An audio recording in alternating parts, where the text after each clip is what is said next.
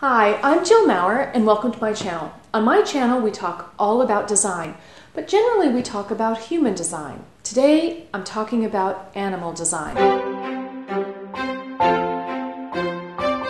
Number 5 is the polar bear. People have often wondered, how does a polar bear survive that much cold? Unbelievable amounts of cold. The coldest weather I have been in is 60 below, and I cannot imagine something surviving that without a lot of gear. So how does the polar bear do it? It turns out that polar bears are not white. We think of them as white because they appear white to us, but in reality, their fur is clear. But what's really interesting about their fur is that it is hollow. It is hollowed out so that their heat gets trapped in every piece of that fur, and essentially they're insulated. They're almost a walking thermos. Number 4 is the dragonfly. What's fascinating about the dragonfly? Well, the dragonfly is incredibly maneuverable. And for a long time, we thought that their 4 wings acted as pairs. In reality, the dragonfly's wings each operate completely independently. It's fascinating to see them in slow motion. Number 3 is the crocodile. Most creatures, including us, have much better vision either at day, which would be us, or at night, say like an owl. An owl has excellent night vision but doesn't see that well during the day.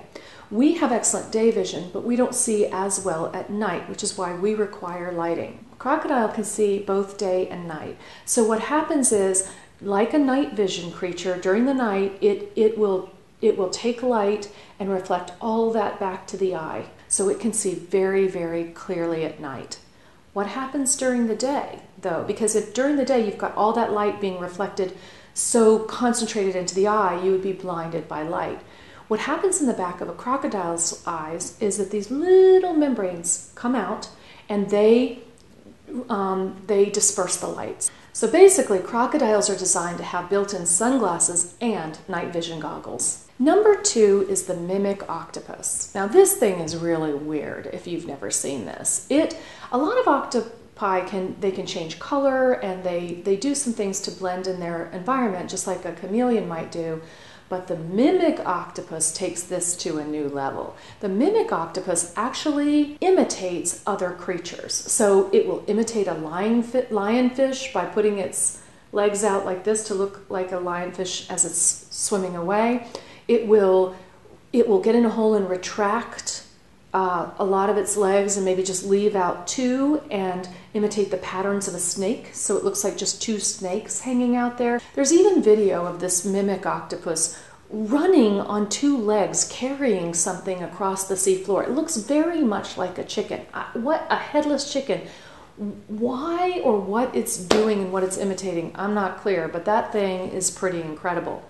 Okay, side note, it really brought Finding Dory to light for me. I could not understand what Hank was doing. You know, how Hank suddenly became Randall from Monsters, Inc. Like he was imitating things.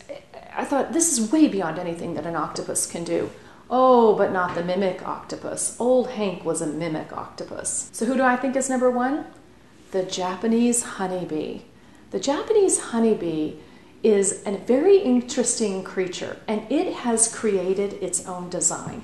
Honeybees are at risk of being attacked by hornets, and these hornets come into the nest and they kill the bees, and most honeybees have no defense against it. About 100 hornets can just annihilate 1,000 bees, but they have figured out the design of the hornet's plan, and they have created a counter plan.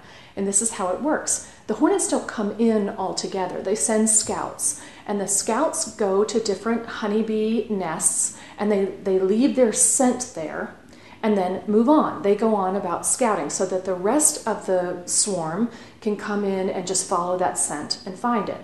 Well, let me tell you what the honeybee has decided. What they have done is when a hornet comes near them, they actually want it to come in to their nest. And the hornet comes into their nest and starts leaving their scent.